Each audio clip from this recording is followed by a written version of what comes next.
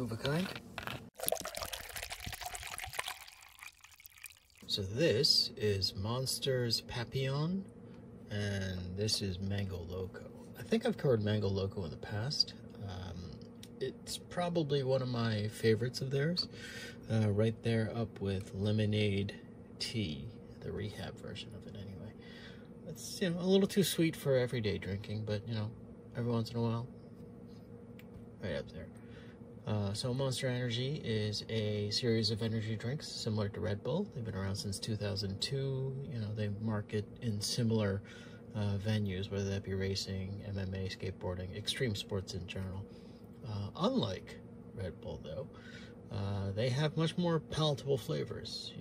Red Bull, their OG, that's still around, but they have like seasons now and like colors, and they don't taste like Red Bull. So I guess Monster is doing a pretty good job of eating away at their market share.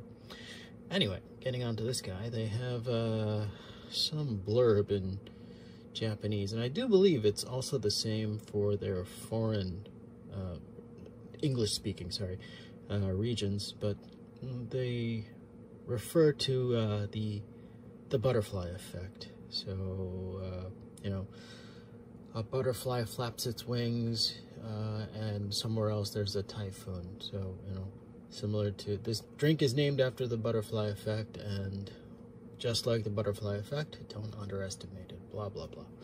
Okay, marketing blurb. I wonder if there's any on here. Oh, yeah. Why'd you know it? Okay, it's been a while since high school Spanish, but the Day of the Dead. Hence all the skeletons.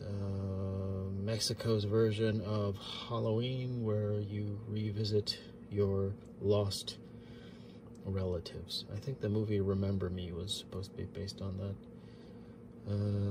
Blah, blah, blah, blah, blah, blah, blah. Yeah, a whole lot of blah. Anyway, I will have the ingredients on screen. They are somewhat similar, but, not exactly the same. But they are supposed to be fruit flavored, so.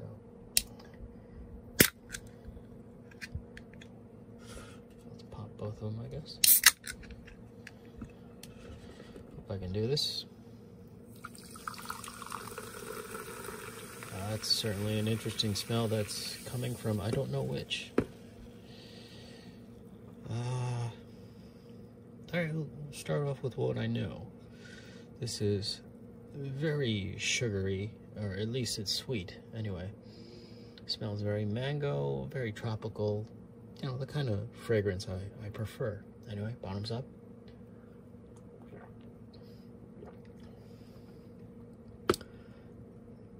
Yeah, I get a little bit of mango, but it's a whole medley of fruits, so it's kind of hard to just pinpoint one flavor. That is good. All right, next off, Papillon.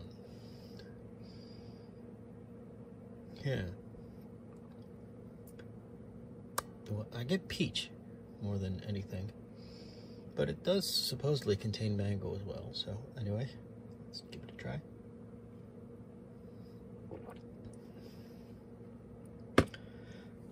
Huh. Okay, there's I don't know if he was a writer or a philosopher. There's a guy named Wiesel. I hope that's how I'm pronouncing, or how you're supposed to pronounce it. He said the opposite of love isn't hate, it's indifference. And then Taylor Swift kind of used that in one of her song's lyrics. It isn't love, it isn't hate, it's just indifference. I borderline love this one. This is very good. This I'm just kind of indifferent to. So, if you want to read a really old book or listen to like an album from, I don't know how many years ago, maybe like 4 or 5 years ago, take your pick. It isn't love, it isn't hate, it's just indifference.